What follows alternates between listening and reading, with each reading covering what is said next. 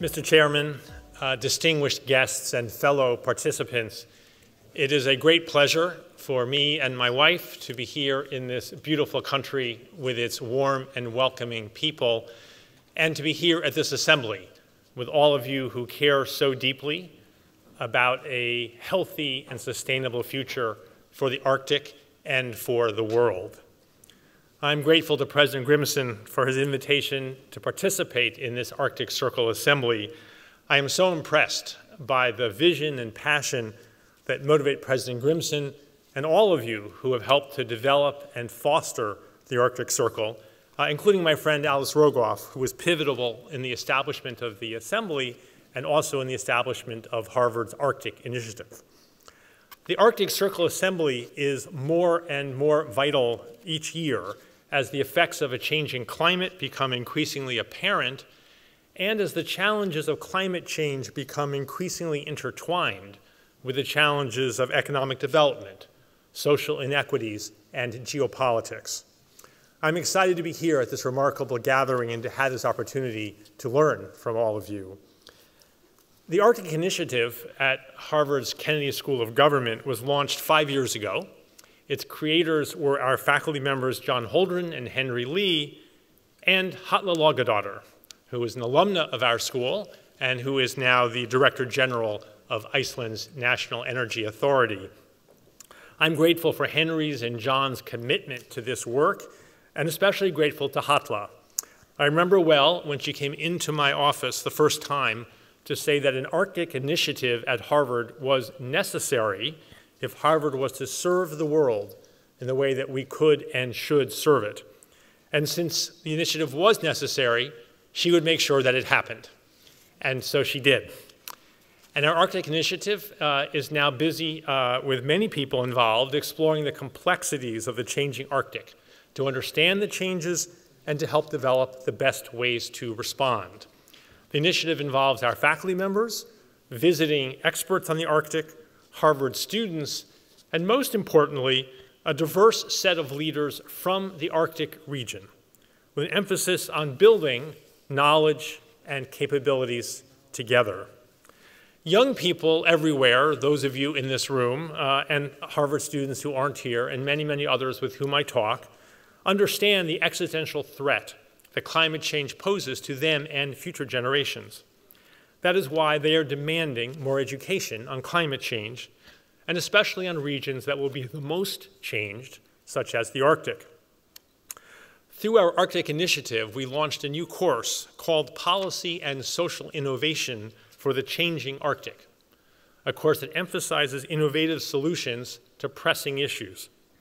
In the course, students are mentored by Arctic experts as they research a policy area of interest and develop their own approaches. When the pandemic hit, the course was redesigned and traveled virtually to Greenland. Through a partnership with scholars, policymakers, and students in Greenland, the Greenland Policy Challenge now exists as a wonderful experiential learning opportunity.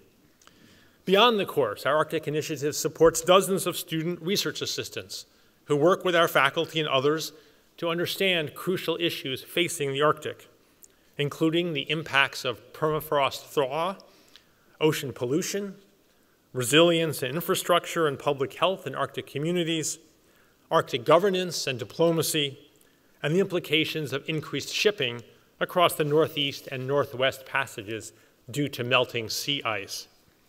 These opportunities inspire students, and I want to offer just one specific example.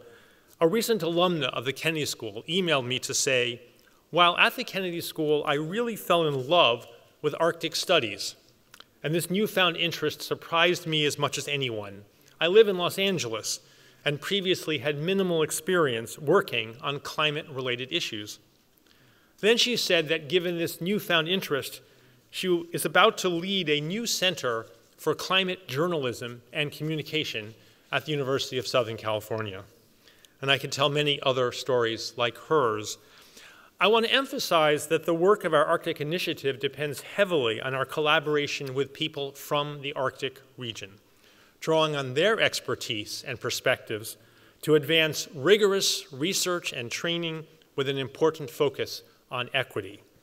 For example, as part of the James J. McCarthy Arctic Indigenous Youth Leaders Program, we have partnered with the Association of World Reindeer Herders, the International Center for Reindeer Husbandry, the Arctic Council Indigenous Peoples Secretariat, and the UArctic Eilat Institute to co-create a workshop for Indigenous youth leaders.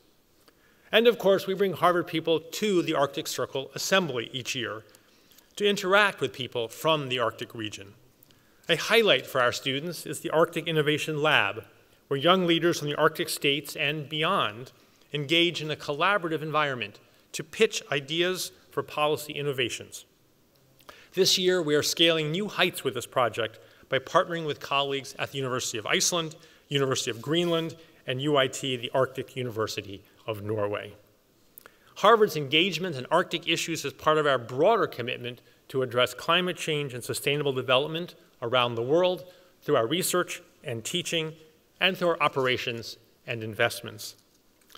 In conclusion, I think the Arctic Circle Assembly is a wonderful and important example of the hard, creative, and collaborative work we all must do to achieve peace, prosperity, and sustainability in the world. I'm honored to be included in this year's assembly and delighted to have this chance to interact with experts, leaders, and students who are passionate about the future of the Arctic and the future of our planet. Thank you very much. Thank you very much, and please take a seat.